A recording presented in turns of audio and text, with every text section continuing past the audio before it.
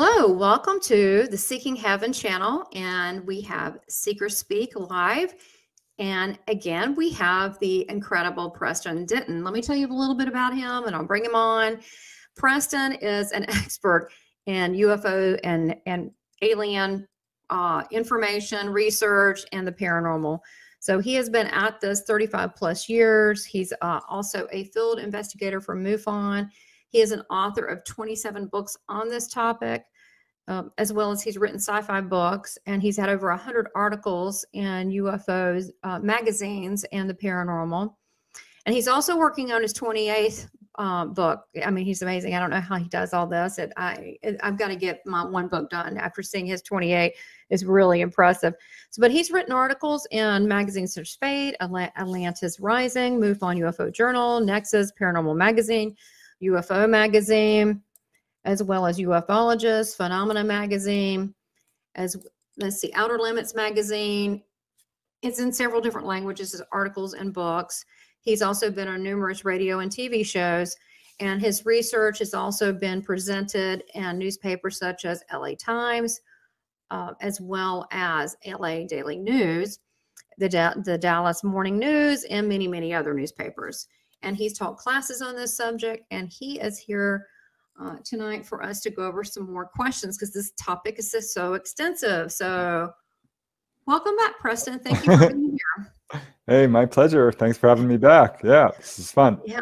Oh, it is fun. I mean, I love this topic because it is so mind expansive, and I love your thoughts on far as there's so many. What did you say? A parade of alien species. I love that word parade because it makes you think, wow, I'd like to see that parade. That's it. You're like, wow, there's good costumes. It's not a costume.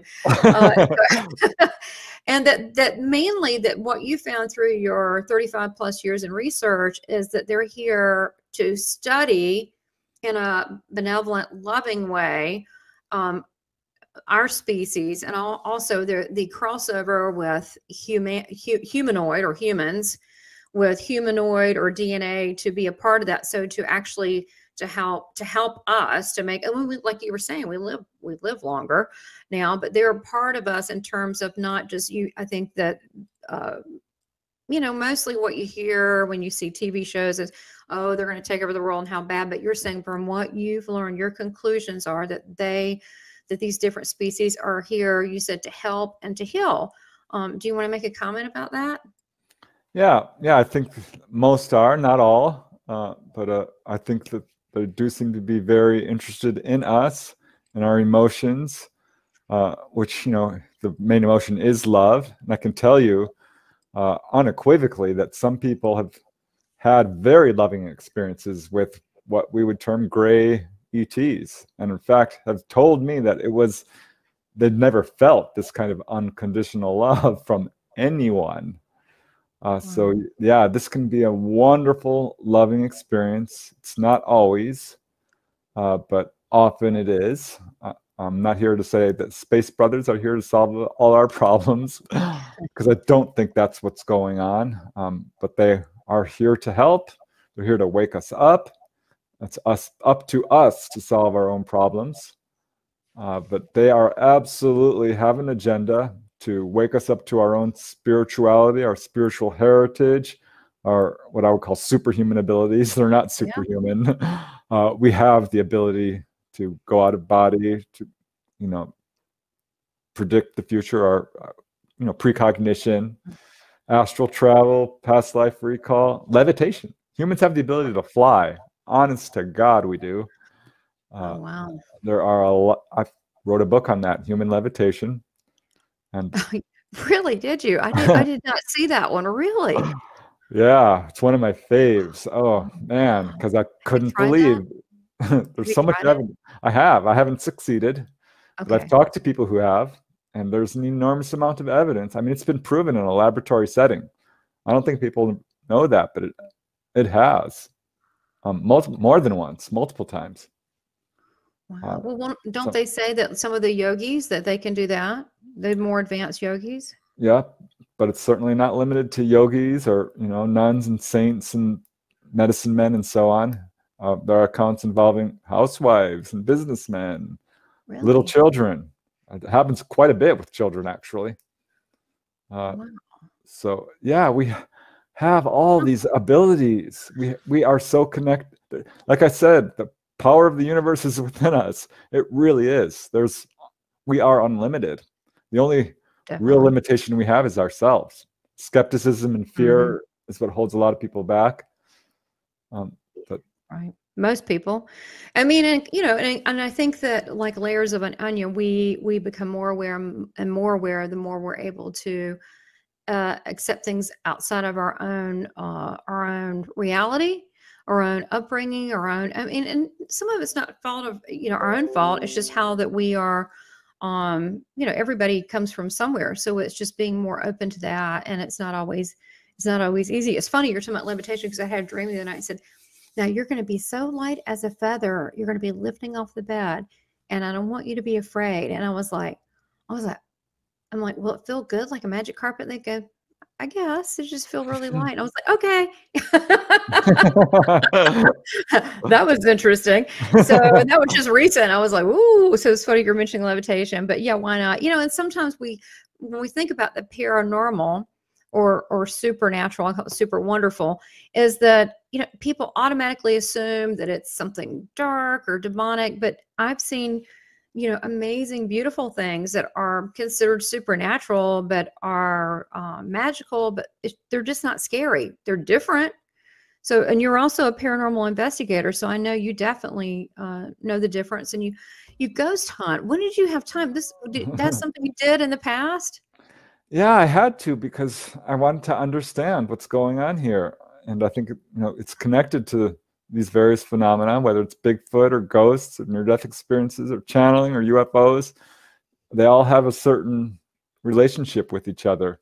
So yeah, I did some major ghost hunting, wrote a couple of books on ghosts, and saw some myself. I like to dive deep. I don't want to just research UFOs. I want to see them myself. You want to experience it. Yeah. Really? So what was it? Was it how did you, was it a graveyard? Was it a historical place? Where did you have the ghost experience? Well, my first one was shortly after my mom passed away. That was way back in 1984, and really opened me up. I was skeptical, and I saw her ghost at the service, and thought I was lost my mind. I thought, oh, well, I must really be grief-stricken because there she is in full color right in front of me. Was smiling. Was she younger, like people say they see? Was she younger or looked the same, or? She looked the same in this case, though later when I went out of body and saw her, she was so young and so gorgeous. And for that matter, so was I. I had all my hair came back, which, I miss. I had such beautiful hair when I was a young man. I miss my hair. Oh, that's so not cute. Gonna lie. Yeah, that's an ability. We need to learn how to grow hair, or have thicker hair. My hair used to be way thick, but I don't know if I want all that. But that's funny. So, did she interact with you when you saw her? Oh yeah, she took me on a whole tour of what I would call the heavenly realms. Gorgeous. I mean, you cannot be in a bad mood on the other side, on the upper realms. I mean, I have been to the lower realms, which are low vibration, and it's right. What I guess you might term the hellish realms. I mean, it's not fun. Yeah. You want to tell us why you think? I asked if hell is real. I asked Jesus that. So is hell's real?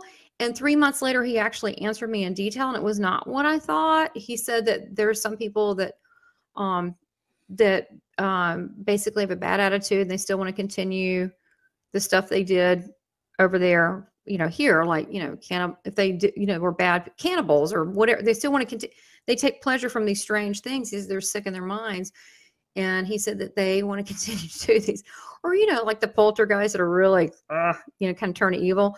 They just want to do these things. And so he said that they're there because that's where their mind is, and they're with other people like them. So that's just their kind of tone level where they are. So what did your mom tell you, or what did you see? What was people want to know about that. And I don't think it's a bad place you go.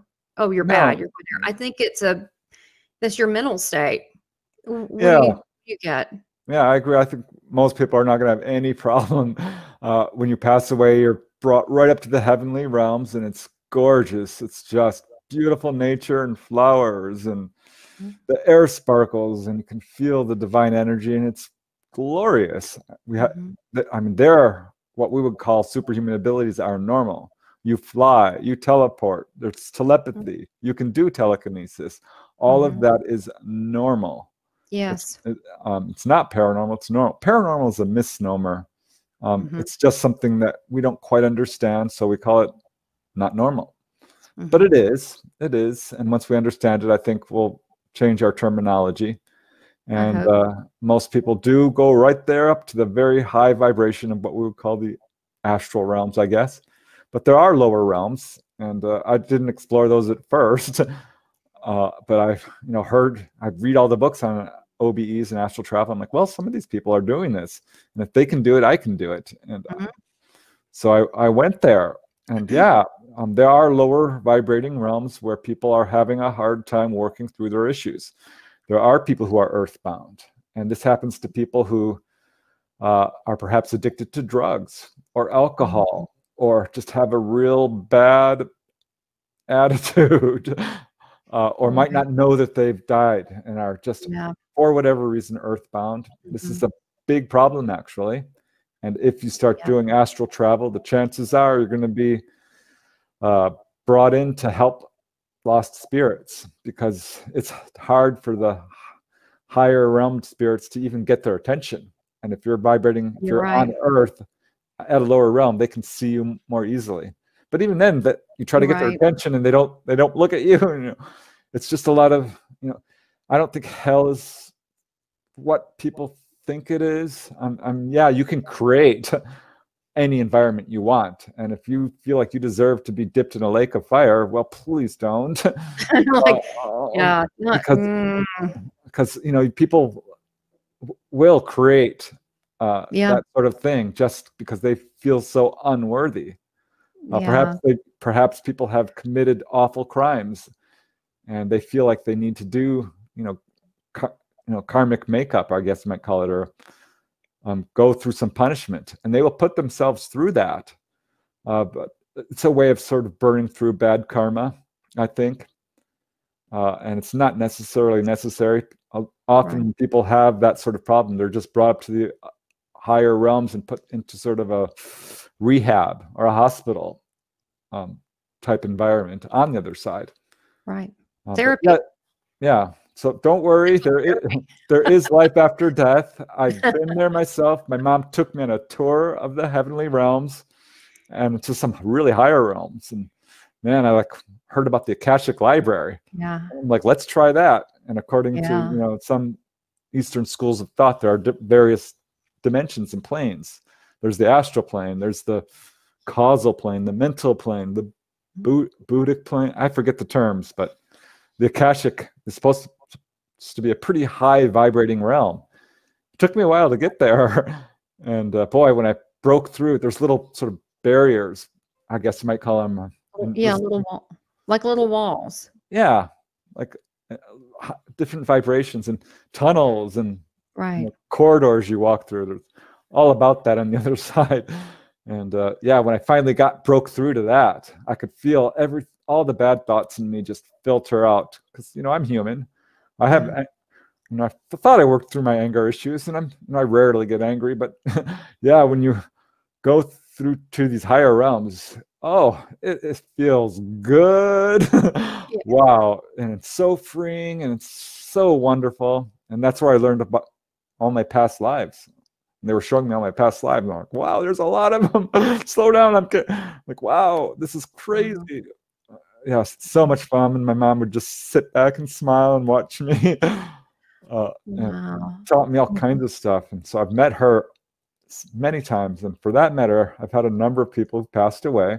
I had a friend who died of alcoholism. It was very sad, very tragic. And I met him on the other side, and he was on a lower realm. And it was all dark, and he was screaming. And he's like, I'm not ready. He was having a hard time. And I just... Oh, dear. Did you help him? I did. I'm like, Roger, it's going to be fine. It's me. I'm here for you. You're going to be fine. And I sent him love and love and love. And went out of body sometime later, just spontaneously. This sometimes happens. You can do it at will if you once you get good at it. But I met him again, and he was at a higher realm, but it still wasn't quite where I would normally meet people who pass away, like your pets, and all deceased loved ones usually go right up to this real high vibrating realm. But it took him a while to get there, and he finally got there. Did he? Whereas the pretty pasture, that's what I said, the pretty pasture, the beautiful colors, the flowers, everything smells good, everything's the perfect day, the grass feels like silk under your feet. Yeah, everything's just wonderful. It's just like could not be more perfect. You've been there, I can tell. Love, love, love. Yeah, the colors. Oh, the colors. Colors, and you can, yeah, I mean, it's weird. You can breathe. You feel like, I don't know, life. You're breathing. You can breathe in the water. There's no pain. Yeah, I love sparkly things now because it sparkles there in just this really amazing way. This is so cool you said that, because I'm obsessed with sparkles. And I even had people call me Sparkles. I've had people call me Glam Lamb. I love glitter. I'm talking to Craig come Boston. I don't know what this came up, and I said something about. I said, yeah, and I was talking about people talk about near-death experiencers, the white light. I said, but mine's like gold with glitter. It's just like whitish gold with glitter. It's got this. He said, cosmic particles called whatever. I went, yeah. And he goes, and we started talking. I don't know who said it first, but we started laughing. I said, cosmic glitter. I said, oh my God, I want that as a name. Cosmic glitter. And then I thought, well, that sounds sort of like a stripper. So maybe I don't want that. But it does. It's got like particles of like shiny stuff and sparkles. Yeah. One day I was, driving down the street, there's billboards everywhere and signs, and they have this new kind of billboard that's lit from within. And I saw one. I'm like, whoa, because it reminded me of the heavenly realms where everything is composed of light. I mean, the trees glow, the flowers glow. Yeah, you're like lit inside. And when I saw Jesus, he was lit inside, but he looked really beautiful. Like everybody looks good there. Like people said, well, you can have old people there. I'm like, really? You were like, do you want to be 85 or 25? I mean, I'm picking 25. I mean, you can experience anything if you want to, but it seems like a lot of people are picking the younger version of themselves. Yeah. Well, I wanted to meet an enlightened master. I'm like, heard of other people doing that. I'm like, well, I don't think I've ever done that. And I probably had, but didn't quite recognize it. But I'm like, okay, let's do this. And whenever I pop out of body, I'm like, wow, oh my God, I'm out. This is amazing. Oh my God. And like, what did I want to do? What did I want to do? And I'm wandering around the house and floating and walking through walls and going up and floating above the house. I'm like, well, and so I popped out and I'm in my living room. I'm like, oh my gosh, what did I want to meet an enlightened master? And this beautiful woman appears. She's gorgeous. She's wearing this sparkly gown. And she comes up to me and she smiles. And I'm like, oh my gosh, you're so beautiful. So this is what, like I said, I want to meet an enlightened master. And she appears. And she says, okay. And she grabs my arm. And she says, keep your eyes opened. And she pulled me really hard. It scared me. And I closed my eyes for just a second. And I instantly opened them because, she told me to. And she's depositing me in this field on the other side. And I recognized it as, the other side because there's just a certain energy of it. Yeah. And there's a grass field, forest around. And there was a man on a wooden chair floating about 2 inches above the ground. He looked old. He looked very much like Obi-Wan Kenobi, Alec Guinness. I mean, and just radiated this intelligence and wisdom. And they put me right in front of him, and I'm like, fell to the ground a little bit. I'm like, I'm not worthy. Feeling. So I sort of knelt down. I couldn't help it. He was very stoic. Wasn't a super like jovial, funny guy. Yeah, not Buddha. which some are, but he wasn't. Yeah. And he just looked at me and gave me this really interesting message. And it was very curious. He says, and he spoke up. Yeah, he spoke out loud. This was not telepathic, which it usually is on the other side. He spoke out loud, punctuating each word. And he said, gave me some advice. He said, when you do something, do it absolutely. And I said, what? And this tunnel appeared and sucked me through down into another dimension, and then down. And each time I had to stop, like, you'll be in a lower dimension. You're writing down in your dream journal. I'm like, oh my gosh, this is a dream journal. You know what I mean? I mean, this is not my actual physical dream journal. Right. It's a way to step down the memory because you can lose. It's hard to bring down the information sometimes. It is. You forget. And I finally woke up. I'm like, am I really awake? Am I really? And I wrote it down. I'm like, what is that? I remembered the message, and I had to really meditate on it and ponder about it. And I finally just looked, because this is a weird way to use the word absolutely. It's like, absolutely do something would be an adverb, but he kind of used it, or an adjective, or whatever. But a verb. Like he used it like a verb. And I actually had to write it down. There it is. Wow. So absolutely means without attachment, without condition, without limitation, completely, positively. Wow, that's powerful. Right? Because it's all about, you know, if you read the writings of enlightened masters and stuff, they all talk about attachment and the dangers of attachment, and how important it is to have a positive attitude. Now, the power of positive thinking is a true thing. And so it's a really wonderful message that had layers and layers of meaning to it that took me a while to unravel. Well, that's one thing about the Ascended Masters. Oh, who's that? Is that your mom? Yeah, that's my mom.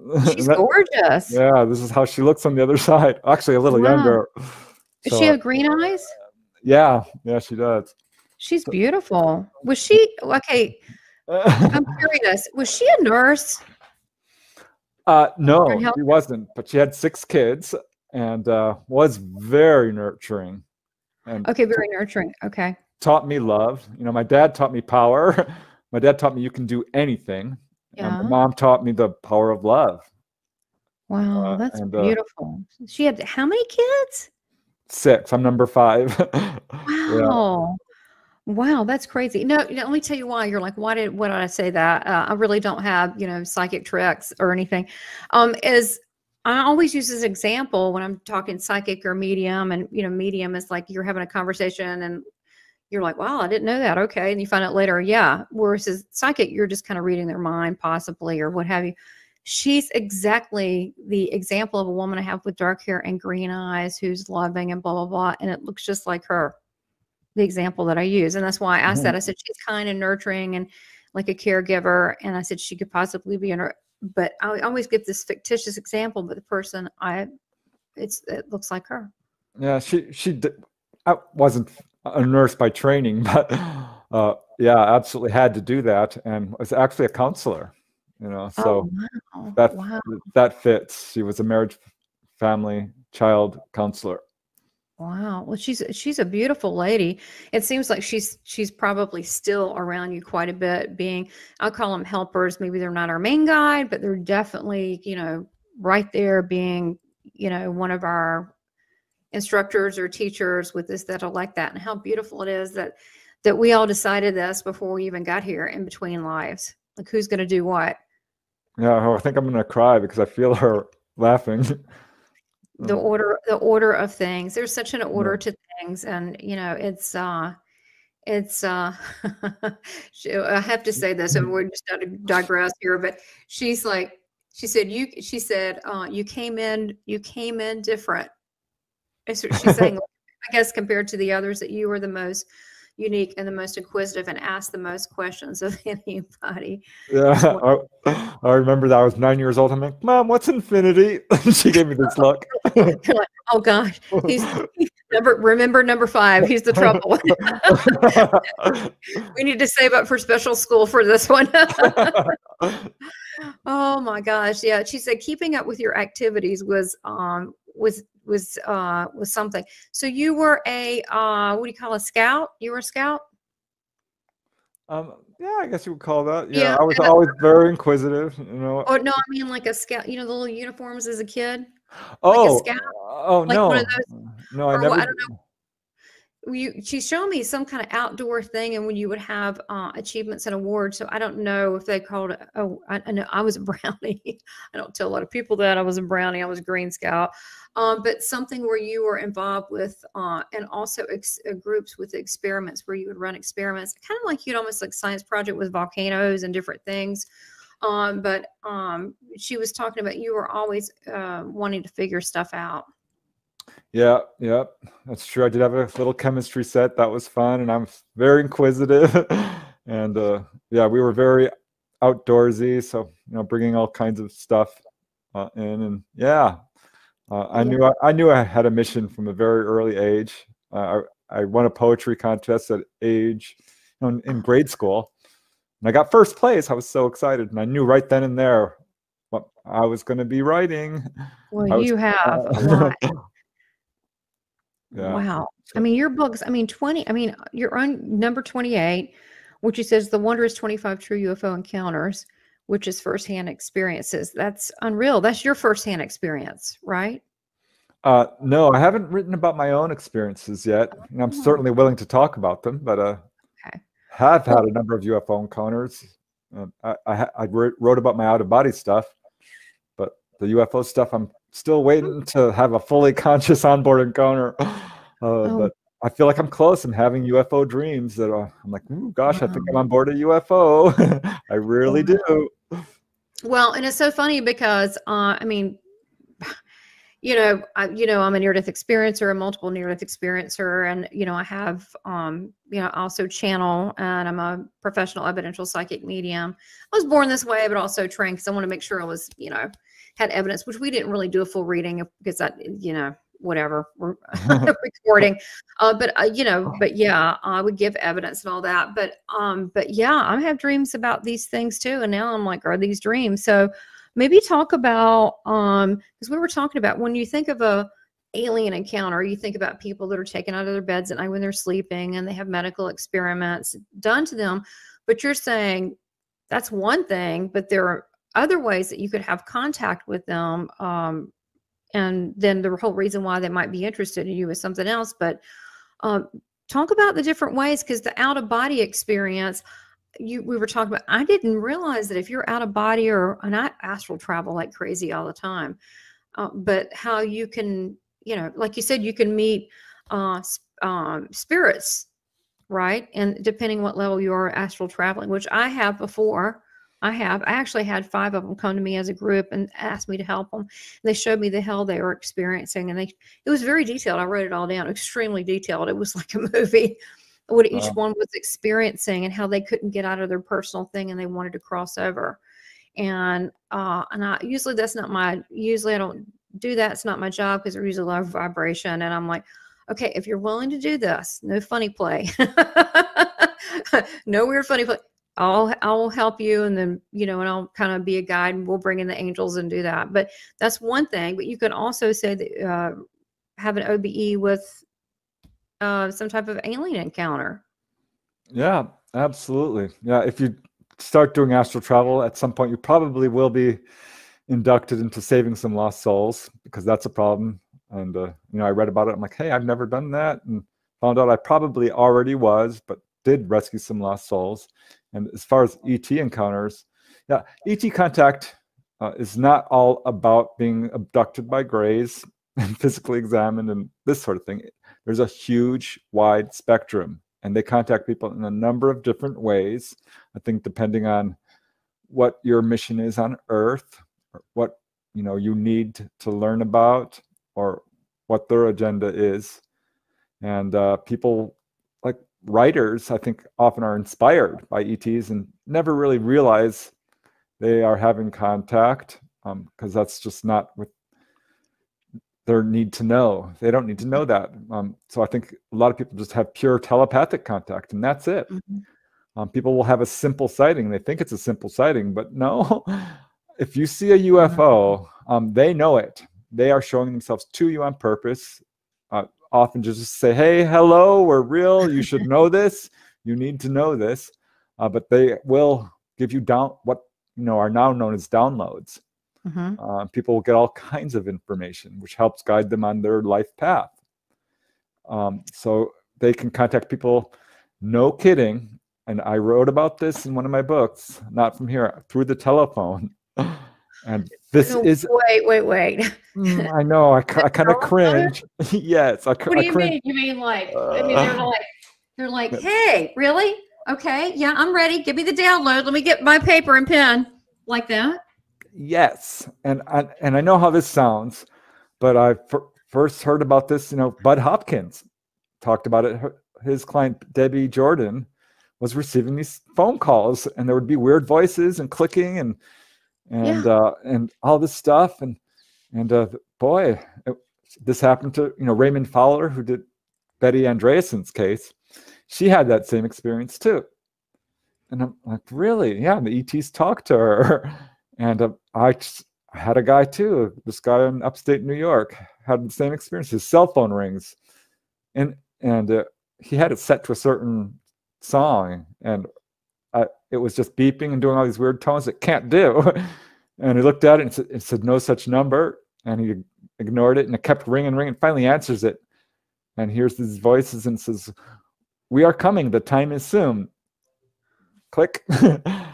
So does that mean just for him, or does this mean for all of us, or what? Or they use or they mainly for personal? Him. Personal.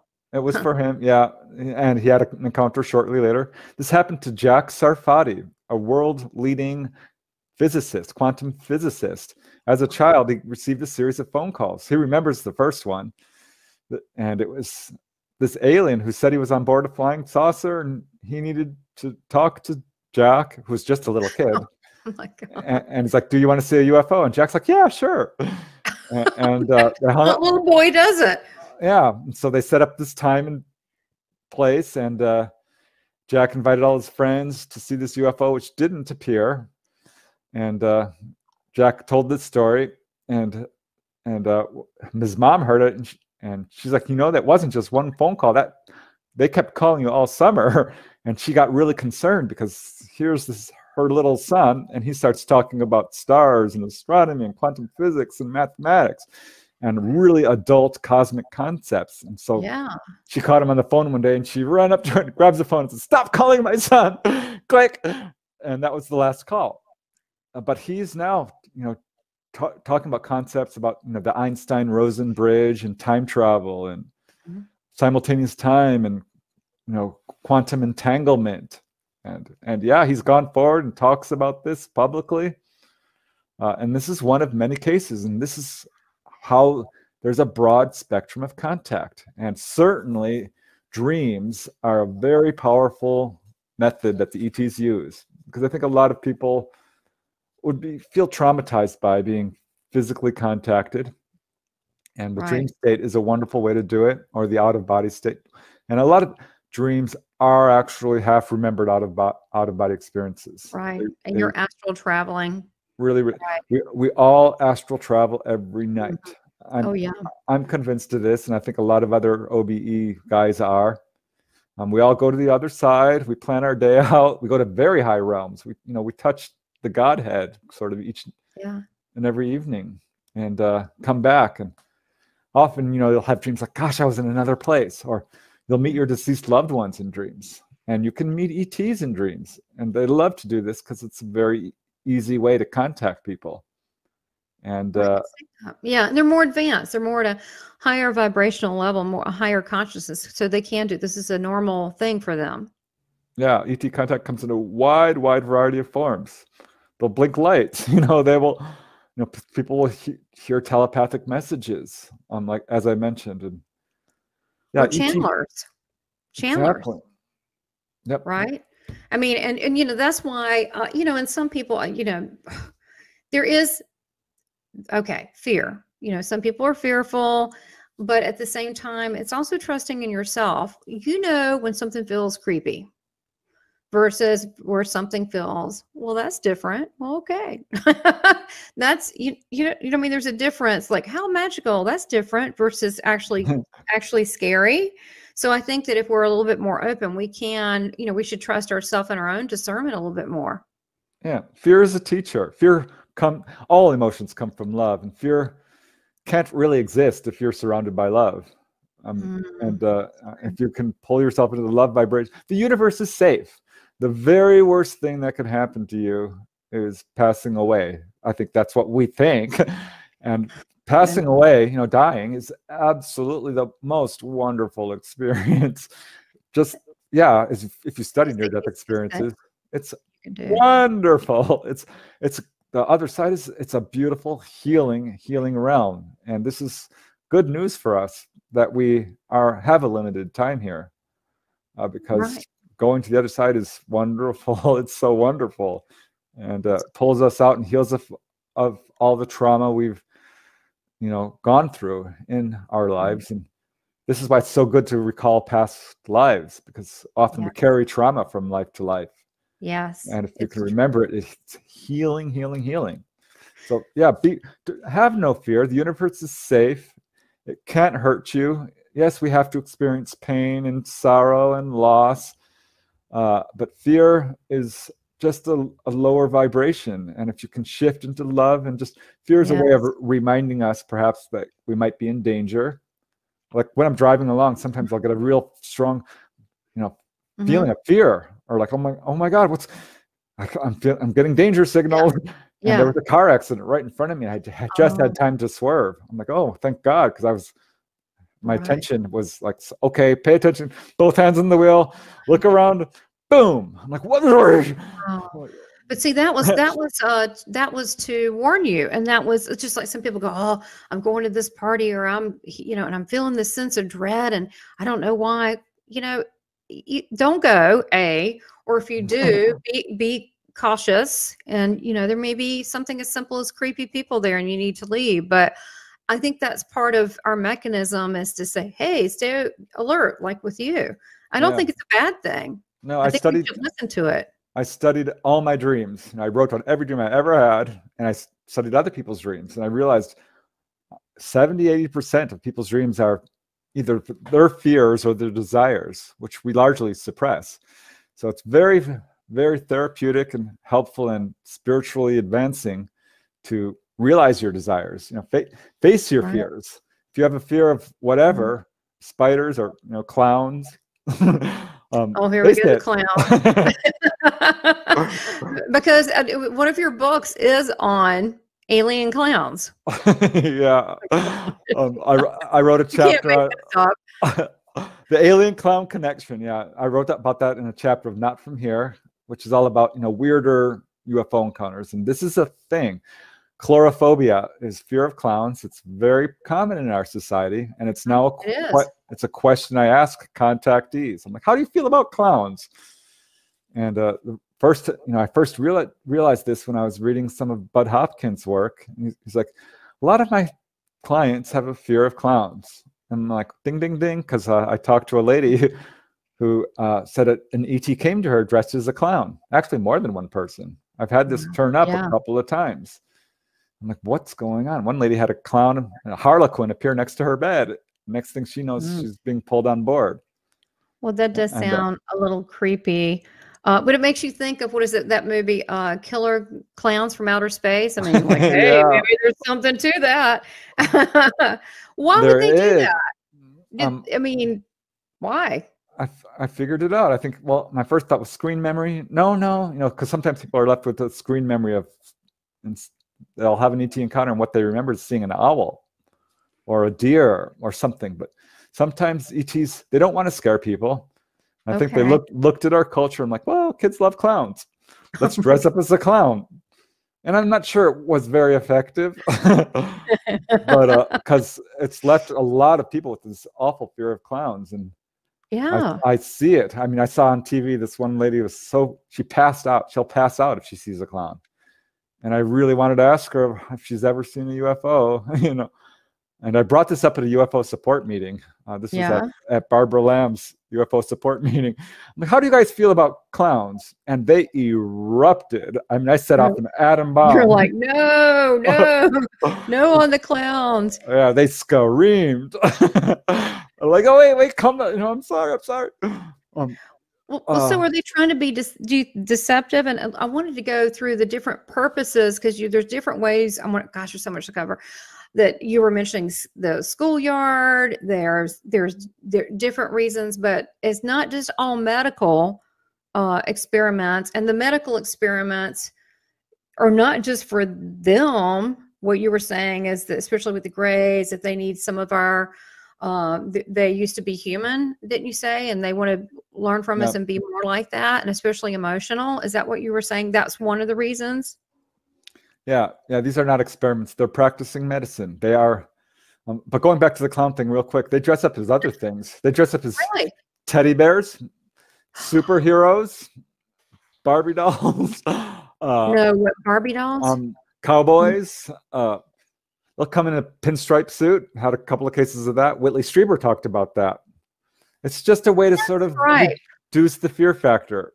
It's not deceptive. They're not trying to deceive people. They can be a little evasive in their answers, like, where do you come from? They might not want to tell you because, you know, they're protective. We're a very violent species, and I think they're concerned about that. But as far as, you know, medical experiments, I think that's not quite the right term. I'm not going to say that doesn't happen, because I think there is an element where that does happen. They have, you know, experimented on, like, I heard one horrific case where a lady went through what she termed as pain threshold tests. They wanted to see how much pain she could withstand. Oh God, I've heard of that. Right. So I'm like, oh my God, that's terrible. And then you've got here a picture. This is a drawing from your sister-in-law. What's her name? Christine Kisara. Yeah, this was a guy who had suffering from angioma. Angioma is a malformation of the blood vessels of the brain, and often a chronic condition.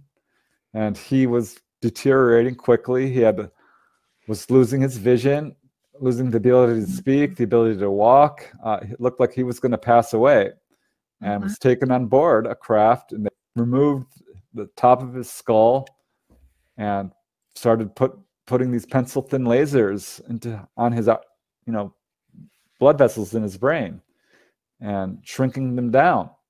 And he came back and he's like, you know, people came into my room. People came into my room.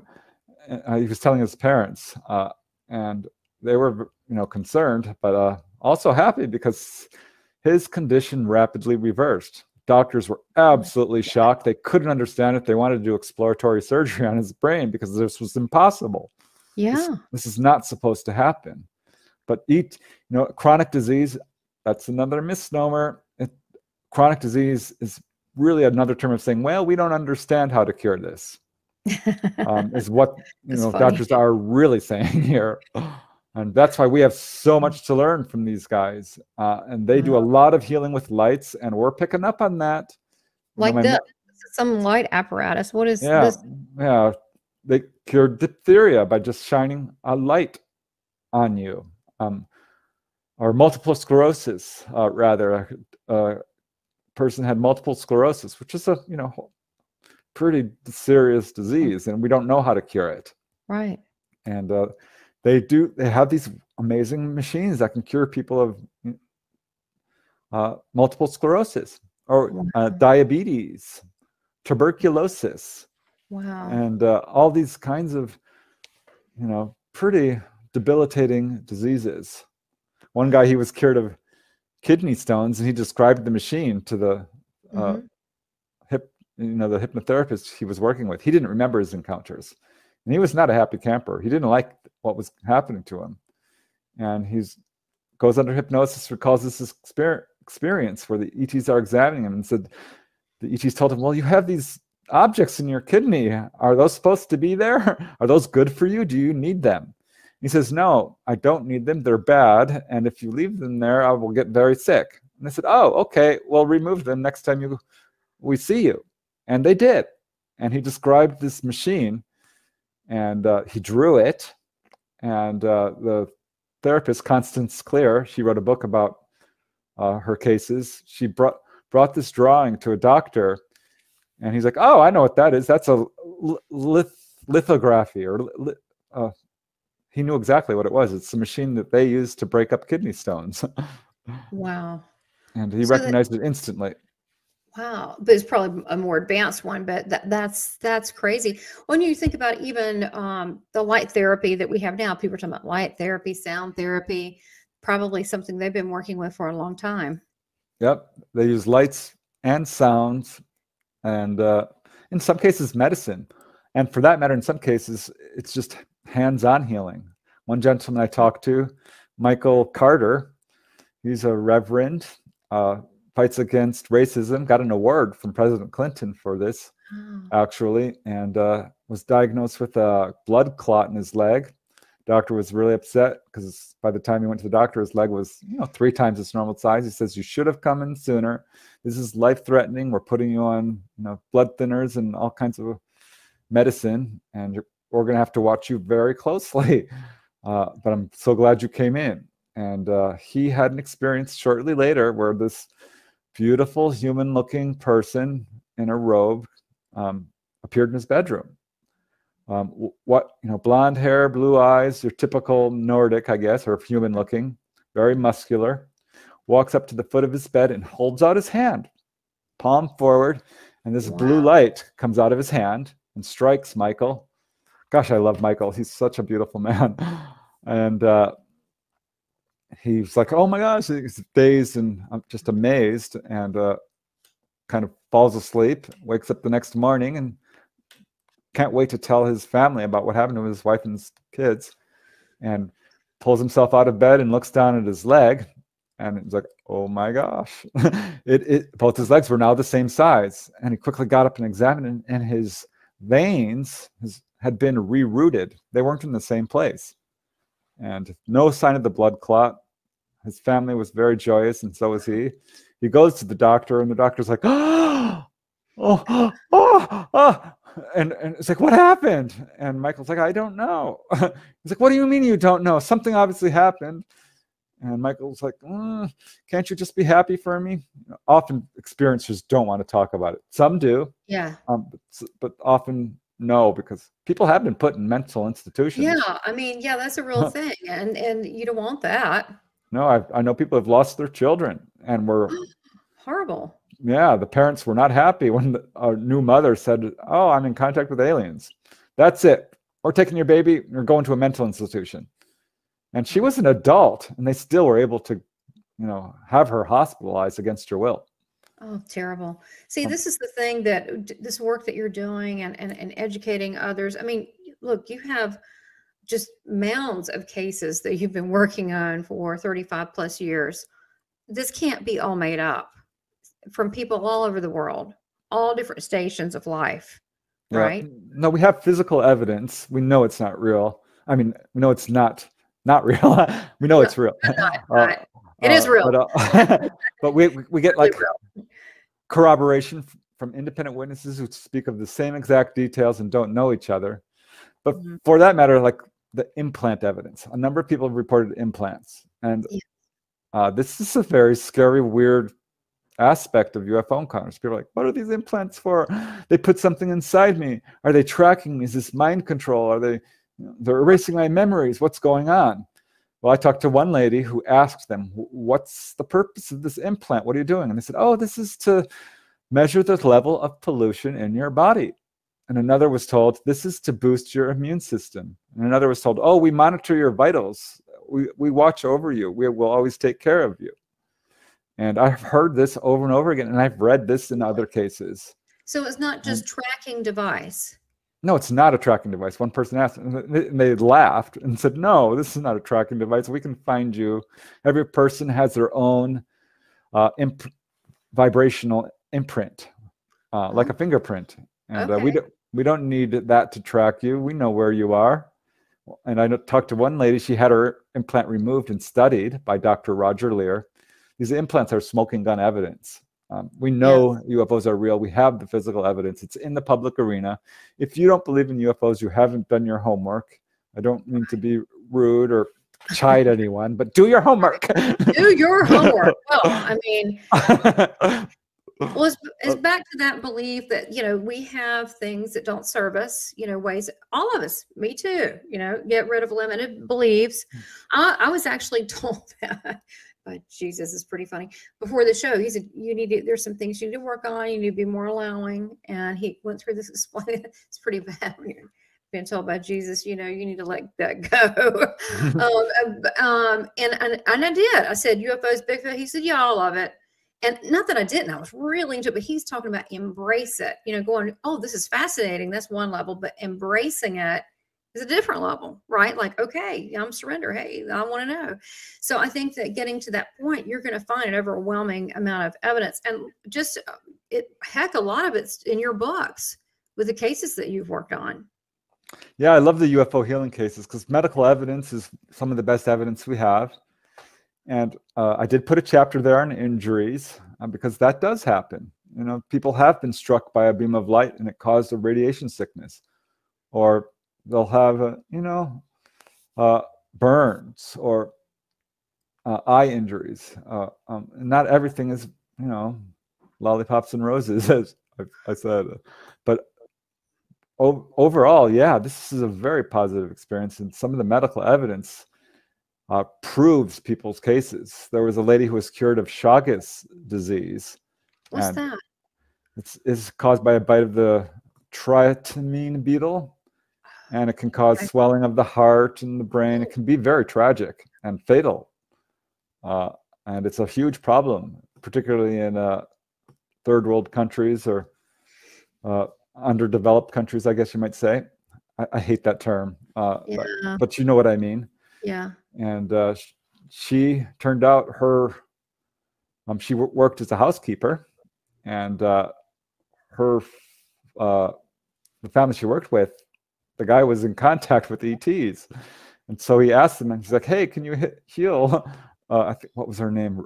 Gosh, I forget her name, Rosa or something. And they're like, "Yeah, we'll set up an appointment." And there was a lot of people there. They saw this happen. The whole contact. She left the group and approached this saucer and these beings, and they cured her. And the relatives of this, the father, are doing the sort of the UFO tour, speaking at conventions and UFO groups, and have the before and after medical diagnoses that prove this. And there's another case where a lady had a tumor. I actually have my own case of this as well, where we've got the before and after x-rays that show this tumor being there, and then it's gone. Tumors don't just disappear. Just disappeared.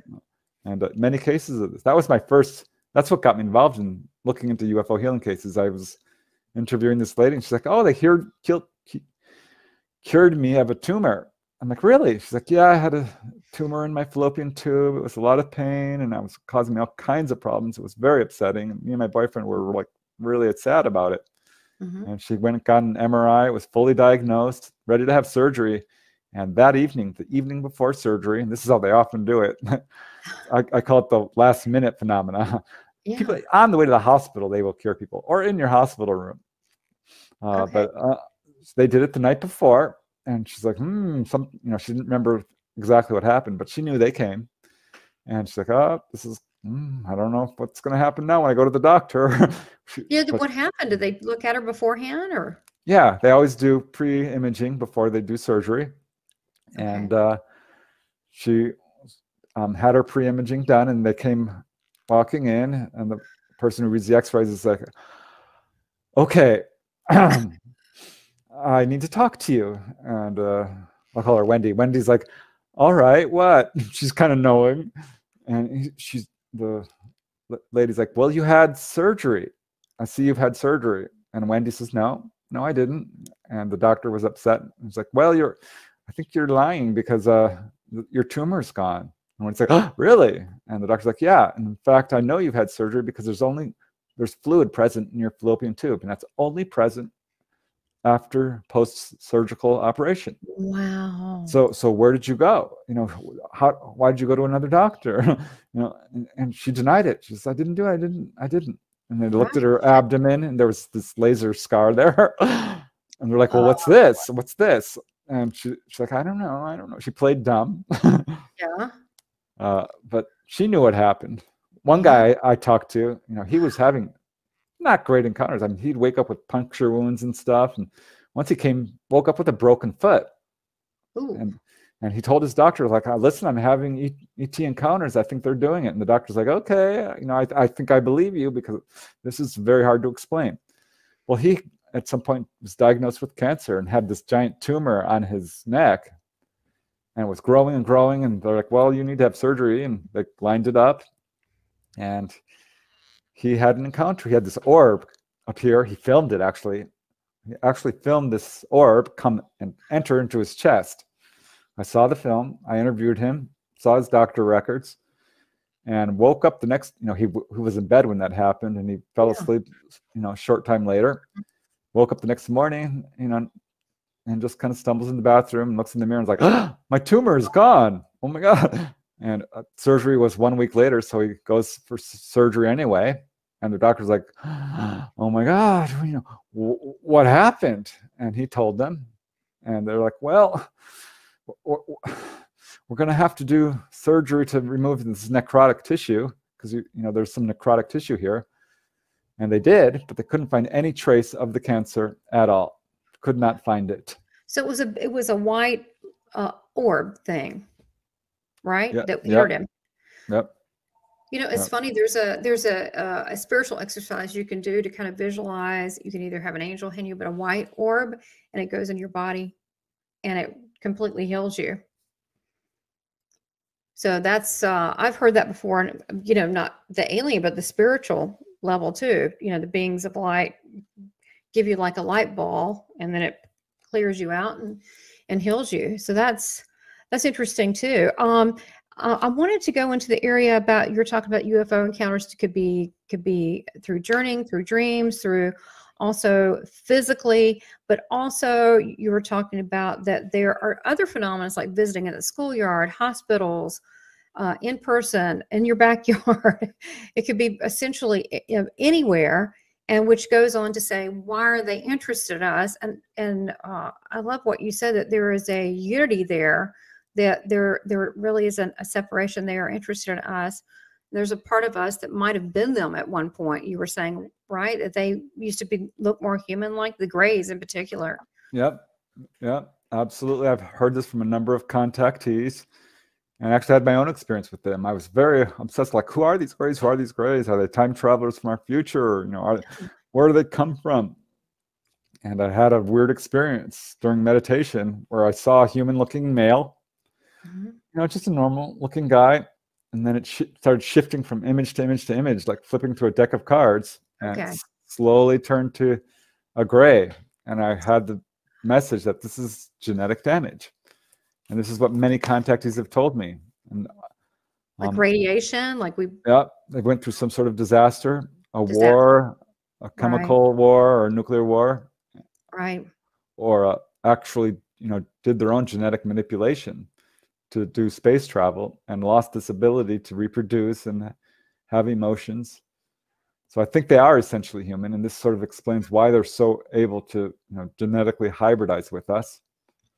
But they're humans like us, and some are very emotional, some aren't, and that's caused a problem with them. Like one guy, the guy who was cured of his kidney stones, he had an encounter, and he's taken on board, and the Gray introduces herself as Nelda. She says, my name is Nelda. I'm the highest ranking female on the ship. I'm the commander. I thought that was just an interesting detail. And she says, I just want you to know we've finished our work with you, and aren't you happy? And the guy says, no, I'm mad as hell. And she seemed confused. Nelda seemed confused and says, what's mad? What's hell?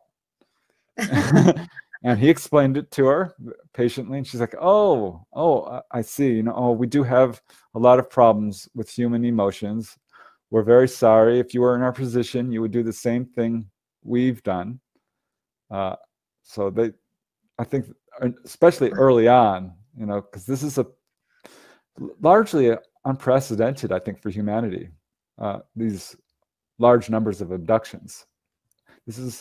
I think ETs have been around for a while, for millennia, but ever since the 1950s, we've had enormous numbers of people talking about missing time and Greys and being taken on board. Right. And a lot of these early accounts were scary. And I think that's lessening. People are still being taken on board, but I think they're beginning to understand a little bit more about us. And that initially they had a little bit of a hard time. And they do have a plan. And no compassion in the beginning, and it's a little bit better because of all the healing that's taken place. Now, I have a question. I'm so curious. I've seen the film where you get this UFO just hauling butt out of the ocean and these underwater bases. Is this a different race? With the underwater stuff, I don't know for sure. I think okay, that's a good answer. Okay, that's honest. That's fine. So we don't. So question mark there, because it kind of feels like to me that they might have, you know, not different agenda. Maybe they also want to be helpful and study us, but it but it could also be another race. I talked to one lady who was having, you know, a lot of ghost experience. She's kind of a spiritual medium, I guess you would call it. And one day she's started doing automatic writing, and she's like, "Who's this?" And he's introduced himself as Kevin, and she could see a gray alien, and the gray alien told her, Kevin the gray alien. Okay. And he explained that they live in the oceans. They live in the oceans, and that they've been here for a long time, and they're contacting people who are able to listen to them. They're benevolent. They don't have weapons. They don't need them. And they're in very large numbers and have been watching us for a very long time and are contacting people who will listen. And that was a gray. I talked to another person who was pulled into, I mean, he was abducted from Catalina Island, which is a huge hotspot here off the Southern California coast. There's lots of USO activity here, objects coming in and out of the water in large numbers. Probably one of the largest hotspots in the world. And he was abducted out of Avalon Cove, Catalina Island, and taken to an underground or undersea base. And he saw what we would term the praying mantis type. Okay. Yeah. Yeah. It was benevolent. He wasn't scared in the least. He's a medical doctor. And the praying mantis was a doctor. No, or the guy. The witness. The witness. Yeah. Okay. Well, at the time he was a kid, but he became a doctor. Okay. And it fits the pattern that I see of people who are being contacted. Like one guy, he was in the hospital to have surgery for his heart. He had a hole in his heart. He's having a lot of pain, trouble breathing. The doctor's like, "You have a hole in your heart. We need to do surgery." And in walks this guy, human looking, and says, "I will heal you. We need to heal you. We are very interested in your work in electronics." He's an inventor. He's an electronics inventor. And they said, "You need to continue your work. It's very important." And they healed him. And the doctors come in and do the imaging, and they're like, "Well, this is curious." He became the miracle patient of the hospital. And they're like, "Wow, because she's like, I'm breathing much better. I do more imaging. I think it's gone. And they're like, "Well, no, we already did." And I'm like, no, you have to look again. And they couldn't find the hole in his heart. Yeah. Well, so to tell me this pattern that this is your assessment, that the people that, there's this, you're thinking, well, we talked about the family lines, genetic, could be they're interested in genetic type of things, but the ones that don't, that they're interested in them as people, like specific people, what is the thing that you find that holds the commonality with that? Yeah, actually, I think they probably contact a lot of people. 1 in 40 was a quote I heard from J. Allen Hynek, the Blue Book guy. And I thought, no way. That's too many I would know an abductee. And I did. Turned out I did. I didn't have to ask 40 people. And do you think so? Do you think it's more than that? It's probably more than that, isn't it? Yeah, it's at least that. I know a guy who thinks it's probably everybody, and he's in a position to know he's a contactee. But I don't know if that's true, but gosh, it wouldn't surprise me. And the Roper poll, the Roper organization, they do surveys. They tackled the UFO subject and did a whole survey to find out how common UFO abductions were. They found 1 in 50. That's high. So I do think this is very common. But yeah, they definitely seem to contact people who are doing good work for humanity in some capacity. And like musicians, everyone loves music. It raises your vibration. It's very popular. And look at John Lennon. Just recently, Miley Cyrus, Demi Lovato have both stepped forward. Like, yeah, we've had encounters, and gosh. And those are the same people that are also usually creative types, which I'm creative, as well. I used to own an ad agency for 25, years, and that's So, but you look at creative people that are, you know, artists, musicians, whatever, and so many people that are creative, like you're creative, you're a writer. They cross over and they don't just do one thing. They're just creative in general, but they're usually open to the paranormal, and they're also open to spirit. So I find they also have a lot of spirit activity too, because I think they're just seeing what's already there, and other people just don't tap into it. So I think they're the creative people are a different breed a little bit. They're a little bit more open. So I think they're able to contact, but you might be right. They may be contacting everybody, but they're just not getting the message. They just don't perceive that or understand that or remember that.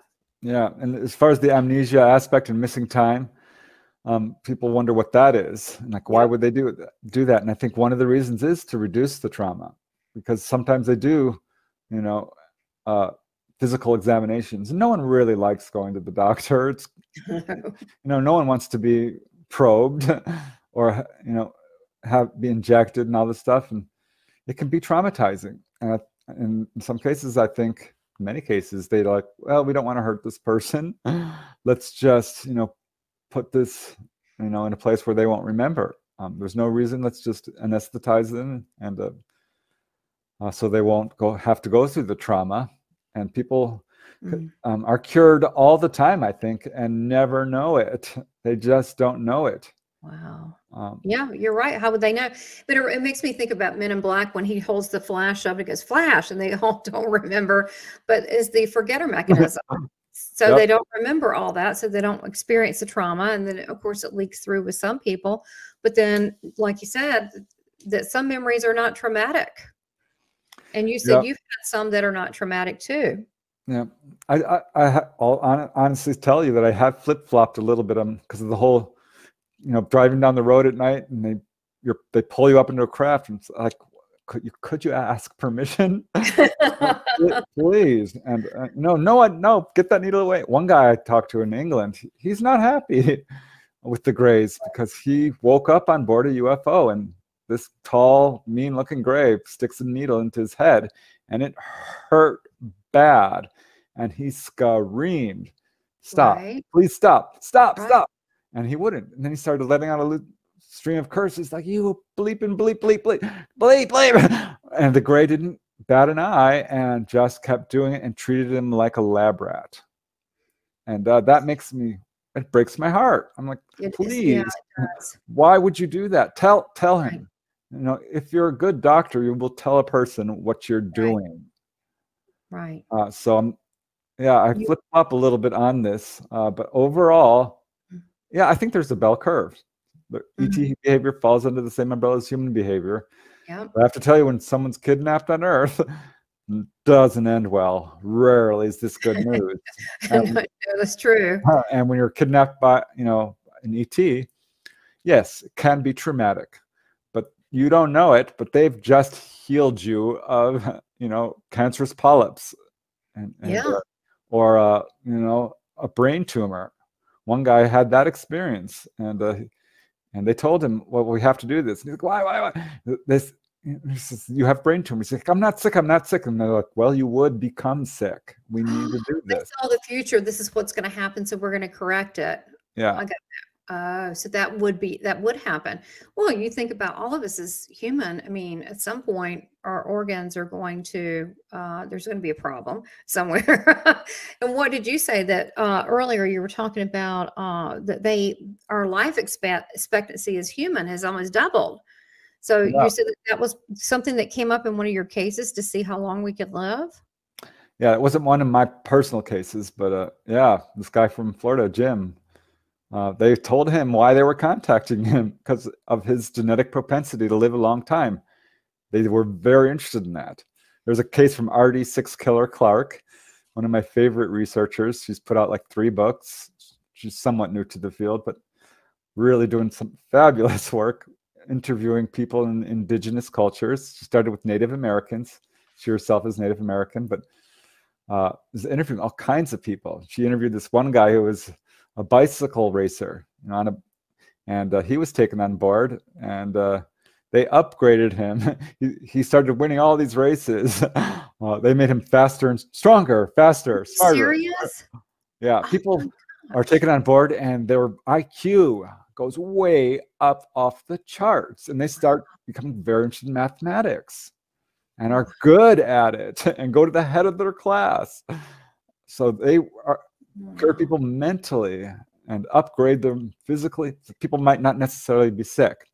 Like one of my favorite cases, John Hunter Gray, who was a very award-winning social worker, had a abduction by gray ETs in Richland Center, Wisconsin. And he recalled it spontaneously afterwards, didn't go under hypnosis. He just remembered, he and his son. And it wasn't a particularly pleasant experience. They were laid out, physically examined, and injected with needles. It wasn't painful. It wasn't super traumatic. It was very clinical, is how he described it. He wasn't terrified, but it wasn't like, fun. But Right. afterwards, he wasn't sick. Afterwards, he started to notice all these very interesting developments. He was a heavy smoker. He suddenly had no desire to smoke. His cuts started healing very quickly. He used to get the flu every year, stopped getting the flu. He grew 3 inches, 2 inches. Mind you, he's middle-aged. Mm-hmm. His feet grew like 3 sizes. Gosh. He started having 5 o'clock shadow. His fingernails were growing, and all at a super rapid rate. Regeneration.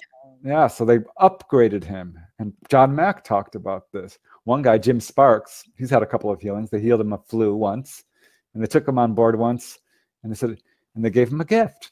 And it was these containers filled with this black goo. Yeah. And it stunk. He's like, "This is a gift. Ew, what's this?" It's not much of a gift, right? And they said, "Oh, we removed this from your lungs. You need to stop smoking." Oh my gosh, you're kidding. I love that case because another guy had the same exact experience. The only difference, they said the same thing. The only difference I could find was the shape of the container. They gave him the black goo, said, "This is a gift to you." And it was wow. And so you can't, these people don't know one another. So they couldn't make this up, right? They're like probably on different sides of the planet. Yeah. Yeah. And it's such a bizarre experience. I'm like, really, it's so identical. There's just no way that this could be, confabulated or made up or fantasized. Wow. It's just extraordinary. Well, gosh, I tell you what, and I would love to have you come back and discuss the NDEs versus, because I know you've studied a lot on that topic too, the near-death experience, and the similarities of alien encounters and a lot of the after effects are very similar. And I find this incredibly interesting that there are so many similarities. And there are times I do know, like with Dr. Kenneth Ring, that some have both. And why is that? It might be back to that interest again, that, apparently there's different interests for different types of people, for different reasons. Like we talked about before this, some of these are information in the telephone. We need to talk to someone. So apparently they're giving downloads, so, and keep that experiment up. We're giving you the information. What was that movie? Famous black and white movie with Klaus in it. And what is it? Not My Planet Earth. The Day the Earth Stood Still? The Day the Earth Stood Still. That is exactly that. And he comes in with a little boy, Timmy, and he's telling his the mother, and they realize the mother and dad, oh my God, this guy's an alien. And he's the one where the ships landed in the town. Okay, it's him. And he's giving him all these advanced information. They work on these advanced techniques every day. And I was like, that is so cool. I want a teacher just like that. Yeah. Very true. It was very similar, but what a phenomenal movie that was ahead of its time. Because in some cases, they are teaching people things. Yeah, that makes me wonder about, we're talking about inspiration and where do these people get these ideas? Like Star Trek. Star Trek got so many things right. Remember the communicators, which we actually have now? Yeah. Yeah. Oh, we have those. Dematerialization and materialization and beaming people up. I think that's I think we've had like an international galactic airport for a long time. This is, other places this is going on. So much of it, you wonder what is actually channeled. You look at any of the, Battlestar Galactica, Star Wars, that's why Yep. people, I think, gravitate to it, because maybe there's a memory there. So then you get wondering, okay, what's a past life? What's a future life? What's a life? I think it's a little bit deeper than that. I don't think it's linear at all. Yeah, past lives might be a misnomer as well. Simultaneous lives is, I think, becoming a more popular idea when it comes to past lives, which is fascinating. I agree. So you've had multiple, I don't know, medieval times, multiple, where you're a starship commander, multiple, and you could, and it could be, there's so many lives that we don't even know about, or different dimensions. So I think that the soul is so big. Why limit it?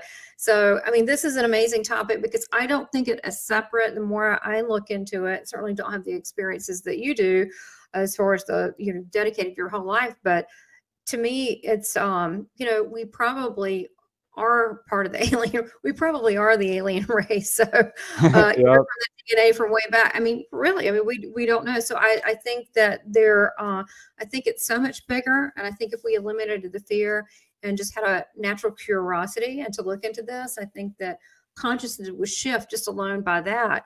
And exposing some of these truths, they're actual truths that you've looked into, and it's commonality that just can't be duplicated and made up by complete strangers around the world.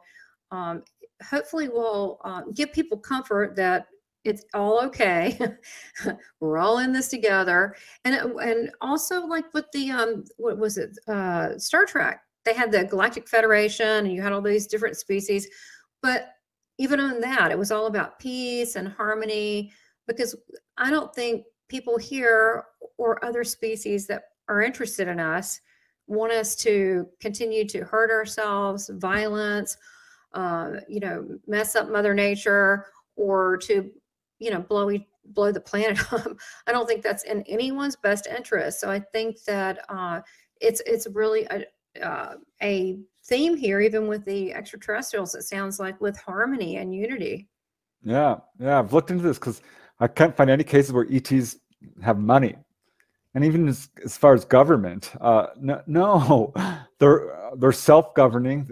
ETs are very telepathic. They're very cooperative with each other. Everything's very much a cooperation mentality. So they don't need, they don't jails. they don't have problems with crime, because everyone's, the true cause of crime is lack of education.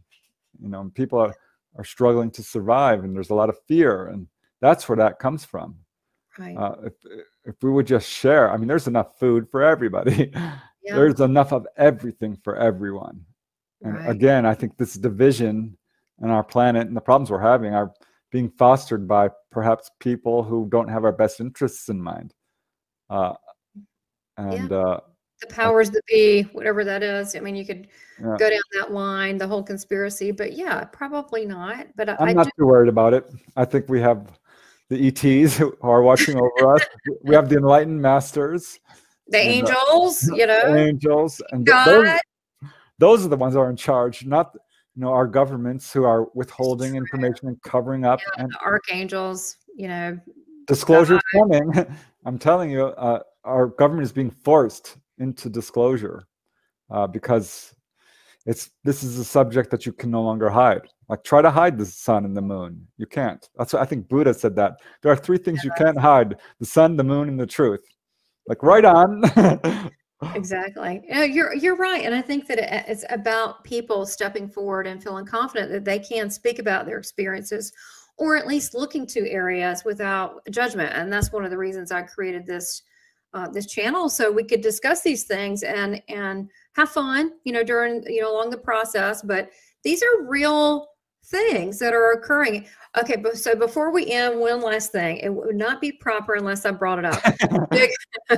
Bigfoot. Now, Bigfoot is associated a lot with, when people see these big, UFO ships, they'll usually see a Bigfoot. So Bigfoot, is that a 3D holographic thing that they're putting out?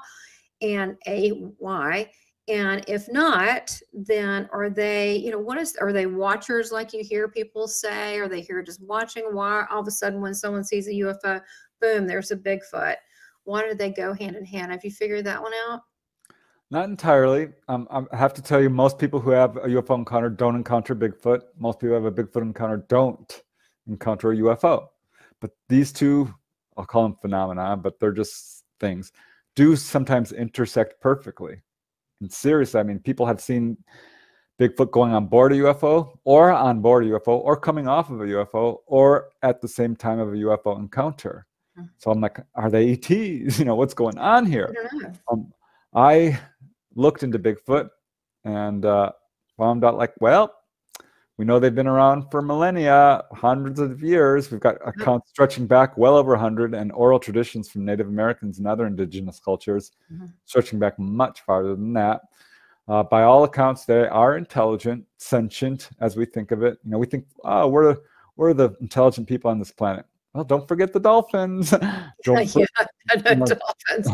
It's true. Yeah, and Bigfoot, yes, they are sentient. People talk to them. There's a lot of interest in Bigfoot right now.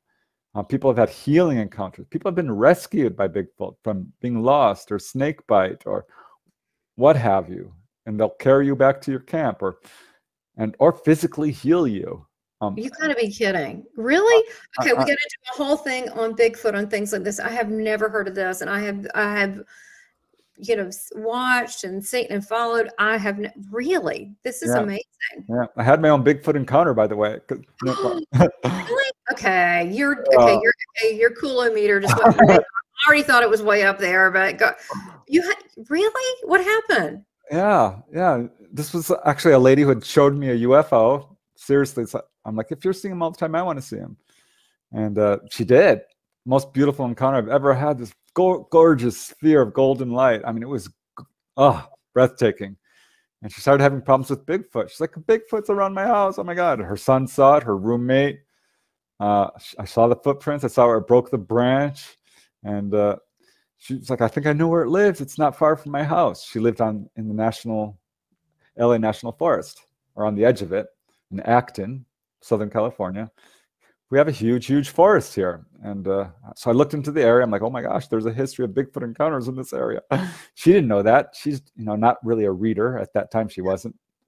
And she is now. She's super smart. Oh my God. But so we went out exploring. She's like, I'll show you where he lives. And we went out there with cameras and sound equipment and drove off down this dirt road into the forest. And it was dusk. I remember this vividly. And I got out of the car and I was walking around to the front of the car. She got out and she was opening the back door to get out the sound equipment when roar! This Bigfoot roars. Oh my gosh. I'm like, oh! And she just turns white. And she slams the door and jumps into the car and slams the door. Or no, she's not quite yet. She stood up and slammed the back door. It's like, did you hear that? And I'm like, oh, did I hear that? I first looked up. I thought it was a jet coming over us. I mean, this was a roar like you've never heard before. Like probably you felt it in your chest even. Yeah, I did. And mind you, I've been at the zoo and the lion roared right next to me. Oh. And I lived in Topanga Canyon. And we had cougars and wildcats, and I've heard them.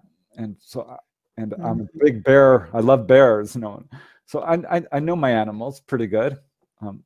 And heard it roared again, and this time I could triangulate, I guess, where it was coming from, and it was close. It was right in this really densely brushy area, very forested, I mean, you couldn't travel through there. It was just, the terrain was impassable. And when it roared the second or maybe a third time, she says it roared 3 times. I'm pretty sure it was twice, because I've trained myself to be a careful observer. But at any rate, she slams the door. She's in the passenger. She's like, get in right now. I'm like, no, let's stay. And she's like, no. I'm like, fine. I had to capitulate. She wanted to go, so what am I going to say? Well, did it warn you, or what was that about, you think? She was in telepathic contact with it. It liked her. It wanted to meet her, and she was afraid. So I got it. So I'm like, all right, let's go. She ended up moving. Okay. She now lives in Australia. I love her dearly. She became such a good friend. Wow. But That's yeah, Bigfoot is intelligent. It can disappear. It can travel I've into other dimensions. heard And that. it's a real thing. It's getting a lot of attention right now. They're the guardians of our planet.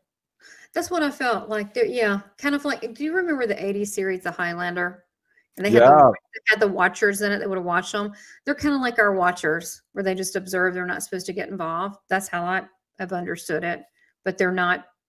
I mean, you could get technical and say they're not really of this planet, but then you could trace back our history and look at the alien contact, and you could say, "Are we?" So I can't. Big question mark there. yep. Still not sure myself, but I know they're real. That is an amazing encounter. So do you still have a recording of that? No, we weren't able to record. We had literally just opened the door and lifted out and she had some good equipment too. I was pretty disappointed, but yeah, the evidence for Bigfoot is overwhelming. Do your homework, you will see. Yeah, it is. Yeah, there's even a lot near me. It was so funny. My husband and I, and I know we're closing out on this, but my husband and I were watching something. It was like, I don't know, it was Hunting in the Woods. I don't really remember what it was, the show. And it wasn't that long ago, 2 or 3 months ago. And there was a guy in there talking about, he goes hunting and his dog, Dixie Cup or whatever, goes with this little dog. And they said they see them all the time. And they kind of have a agreement. And then he's saying, yeah, here's a print, blah, blah, blah. Yeah, sometimes, and he said, this has been going on for years. And he just has an understanding. And then we're like, where is this? I mean, the guy was really casual about it. Just some old coot, and he and it was in the place I was born in, Hickory, North Carolina. I'm like, oh, great, terrific. And it was close. Yeah, he goes, yeah, they see me, I see them. I go, and he's evidence and everything. He just seems to be, he's just been around it so much that it's really weird. They have an understanding. So maybe because he lives there, so maybe they have to, if he lives near there, they have to kind of make some kind of agreement.